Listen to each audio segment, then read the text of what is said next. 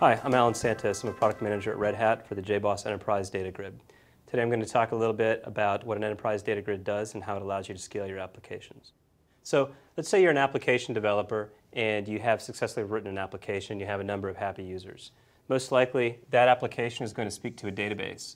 The database is going to give the users the information that they need, and it's going to make sure that your application gets the information in a manner that keeps it consistent, keeps your users happy. So what happens when you succeed a bit? Well, you're introducing more users. And if you're like most developers, you've planned for success up to a certain point, you may find yourself at a place where your users are scaling beyond the capacity of your system. And what's going to happen is your system's going to be placed under load, and you're going to end up with more unhappy users.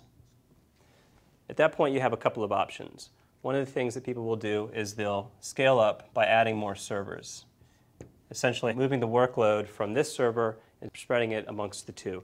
But what really ends up happening is that you're probably just pushing the problem out to the database, because most scalability problems occur not in the process, but in the disk. When these applications now fight for the same piece of information up here in the disk, it ends up actually exacerbating the problem and making it worse. So you end up with even more unhappy users. So what's another option? Well, another option might be to scale the database.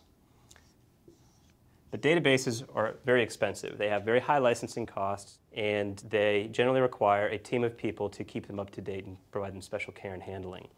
On top of that, your application now has to become aware that you're using more than one database. And you have to make sure that you're writing the correct information to the right database at the right time. You have to make sure that the information stays in sync, and you're adding a lot of complexity and overhead to your code, and you're still not solving your happy user problem. Another alternative is to take better advantage of the resources that you have on the application server and the application that you have.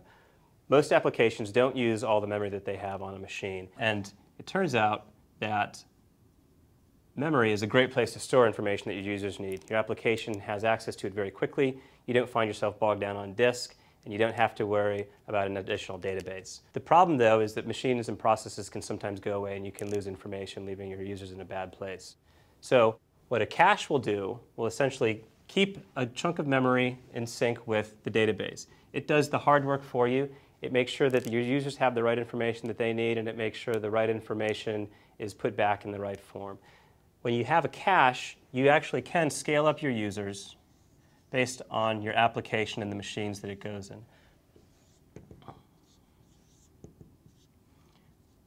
It avoids the overhead of going to disk, and the cache is much more efficient and generally avoids contention over reading information from the disk. The problem with this approach, though, is that memory is abundant, but it's not infinite.